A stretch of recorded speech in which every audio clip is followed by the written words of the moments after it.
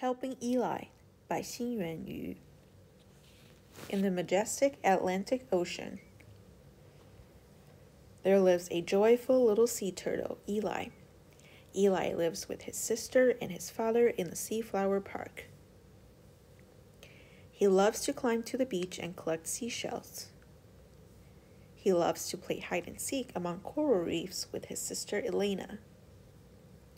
He also loves to hunt shrimp and jellyfish for dinner. One day, Eli and Elena went to search for food together. Elena sighted a moon jellyfish immediately. "Hey, Eli, look what I found," said Elena. Elena clamped down her jaws on the jellyfish. But soon, Elena started choking. It wasn't a moon jellyfish. It was a clear plastic bag. "Elena!" Eli shouted. Eli swam straight and fast to Elena. He pulled the plastic bag from Elena's throat with his mouth. "Geez, it looks so much like a jellyfish. It almost killed me," Elena grumbled. "Let's bury this thing so that it won't hurt others," Eli suggested. The next day, a baby sea turtle got trapped inside another plastic bag. "That's it! I have to do something to protect Seaflower Park," said Eli.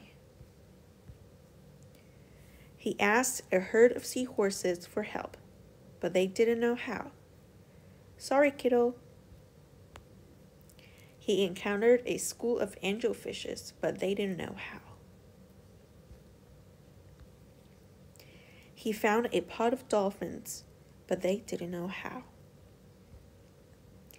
Eli groaned, "Is there nobody who can help me?" While Eli was feeling vexed, a giant octopus came up to Eli. "Hey kid, Bill the clam might be able to help you out. He's the oldest and wisest animal in the entire Atlantic Ocean." "Thank you for the information," said Eli.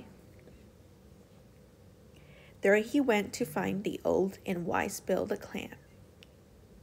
"Sir, do you know how to get rid of plastic pollution in our ocean?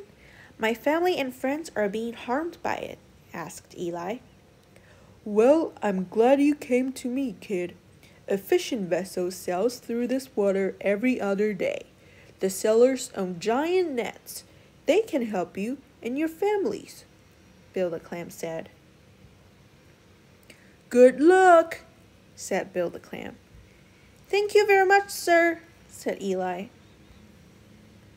So Eli paddled and swam. He patiently waited for the fishing vessel to sail by. Finally, Eli heard the sound of propellers spinning. Whir, whir, whir. "Aha! It must be the fishing vessel coming," Eli thought. Eli surfaced to see the vessel. "Hey there, my name's Eli. My home, Seaflower Park, is being harmed by the plastic pollution.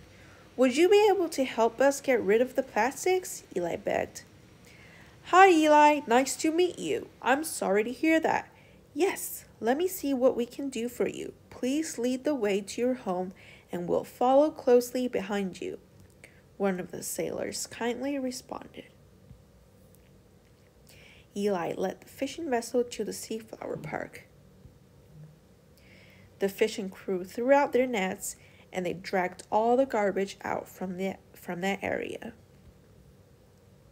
Animals at the Seaflower Park cheered for Eli and the fishing crew. "Hooray!" they shouted.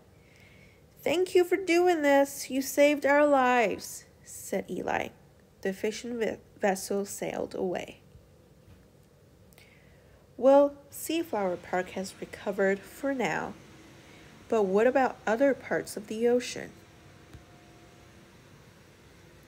Fun facts about sea turtles.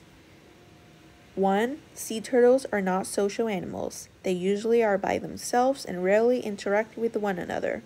2. They think jellyfish are delicious, but they might mistake plastic bags for food, like Elena. 3. They can hold their breath for 5 hours underwater. 4. There are 7 different species of sea turtles. One of the species, the flatback, lives only in Australia. 5. Sea turtles can live up to 50 years or more. Plastic pollution solutions. Number 1. Reduce use of single-use plastic products. Duh. Use reusable shopping bags instead of plastic bags. Use paper straws instead of plastic straws. Number 2. Recycling. Check with adults at home or the local department for ways to recycle plastics. Number 3. Beach cleanup. Plan a beach or neighborhood trash pickup with your friends this weekend. Can you think of any ways to reduce plastic pollution in our ocean?